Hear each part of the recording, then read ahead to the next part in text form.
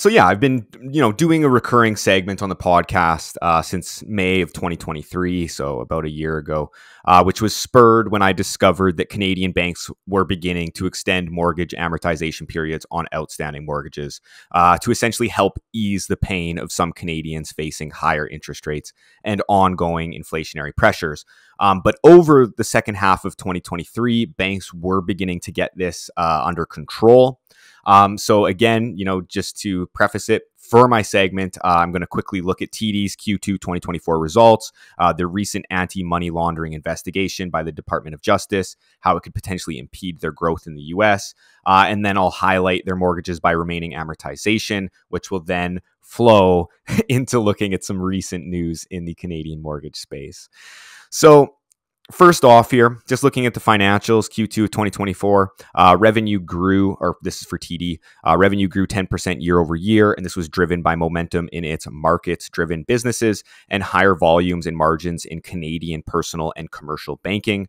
Adjusted EPS was up 6.8% to $2.04 for Q2 and declined 2.4% year to date to $4.04. And provisions for credit losses were about $1.07 billion, an increase of 58%, which was in line with TD's guidance. And if you remember last time I did the segment in late 2023, provisions for credit losses were actually much higher than expected by analysts, which was a common theme among the banks. So for fiscal 2024, management believes it will be challenging for the bank to meet its medium-term adjusted EPS growth target range of 7 to 10% and return on equity target of 16+%. Now, the bank also has a 2027 target of adding 150 additional branches in the US. However, given the U.S. Department of Justice investigation on how Chinese drug traffickers allegedly used the bank to launder $653 million US and bribed TD employees to do so, this growth in U.S. branches and U.S. assets could potentially be hampered. Now, TD noted that it set aside about $450 million US to be paid to one of the regulators and is bracing for other fines, with some analysts indicating that fines could be upward of $1 billion. Now, TD's management said in their conference call that while growing their branches is important for longer-term growth in the U.S., in the short term, they are focused on their digital and mobile strategies. And on May 3rd, the bank announced that the overhaul of its anti-money laundering program is underway, with the bank investing over $500 million in program remediation and platform enhancements.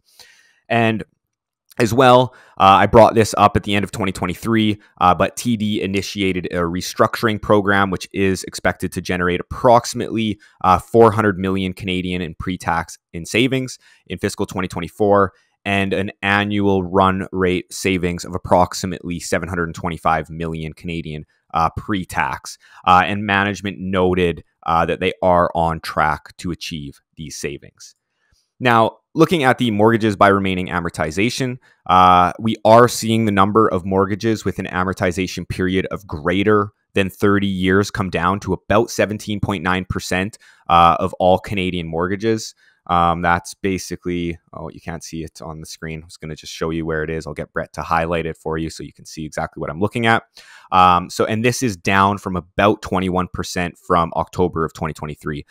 But again, just as a reminder, there were 0 mortgages which had an amortization of greater than 30 years in October of 2021. So while it is improving, if we compare it to 2.5 years ago when rates were significantly lower, it continues to be at elevated levels. Now, while outstanding mortgages with an amortization of greater than 30 years are declining on the bank's books, the Liberal federal government announced that it would now allow first-time homebuyers to take out an insured mortgage amortized over 30 years, up from the traditional 25 years. And the move will take place on August 1st of 2024 and will allow Canadians to essentially lower their overall monthly mortgage costs on the loan. However, of course, over the long run, it means that borrowers will have to pay more in interest. So here is a quick example to show how much more interest one would be paying on a $400,000 mortgage if they extended their amortization period to 30 years rather than the conventional 25-year mortgage. So for my example, I'm using the assumption of a 5% interest rate. And for the 25-year mortgage, a borrower's monthly payment would be about $191 more than the 30-year mortgage. But over the life of the mortgage, a borrower would be paying about $71,000 more in interest. So while the Liberals may be making it easier for Canadians to purchase a home, it is in fact costing Canadians about 24% more in interest over the long run on my specific example here. Now, we have talked about this before, given the elevated interest rates, but just to finish up my segment and open it up to the guys here, the Canadian watchdog OSFI released last week that 76% of outstanding residential mortgages as of February will be coming up for renewal by the end of 2026, with about 15% of those mortgages having variable rates.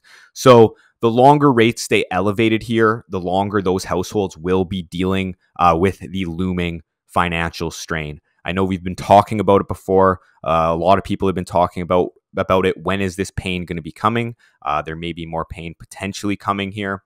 But yeah, so I guess that is essentially it. And I will open it up to the guys if they have any comments on TD or just mortgages in general. Well, it's interesting the 76% of mortgages due in 2026, because I mean, I have read that there are a high percentage due in 2026. I didn't get that exact percentage, so that's interesting to know, and it makes sense because if you think most people do a 5-year term, you know, that brings you back to 2021, right? Yeah. When rates were much lower. So. Yeah, exactly. I mean, I have two friends that, I mean, I'm sure I've said this on the podcast before, but two friends that, I mean, it was like either 2020 or 2021 when they bought their homes, you know, so they're in the same, you know, pool there. Part of that would be people were opting over the last couple of years now for shorter term mortgages with the expectation interest rates are going to go down. This is true. And just, you know, the 5-year rates, they do have those embedded in it, the expectation that it will go down. That's why you'll see a 5-year rate right now will actually be lower than a 3-year rate or a 2 or a 1 year. And that means that banks and the entire bond market and fixed income market expect rates to go down. So you're not exactly playing the market if you are thinking that, because I have seen that occasionally online. But good point. Overall, well, you're making the assumption that the rates are going to come down more than what. Yeah, exactly. That's really what you're betting on. Not that they're just going to come down. It's more than the expectations, and that's. But a lot of people were saying, "Oh, it's just they're going to come down." I should say they're taking a more simplified view than what's actually going on. The banks have outsmarted you, unfortunately, and they probably still will for that. Well, it's like going to Vegas and trying to outsmart the casinos. Exactly. Like they've been at this for a while. Like it's that's an uphill battle. So if you think you're smarter than the casino or the bank, then there's a problem. I did it my last time in Vegas, so I mean, just kidding. That wasn't even your money. I think so. I'm just being a bozo. Something was smart there. Yeah. All right.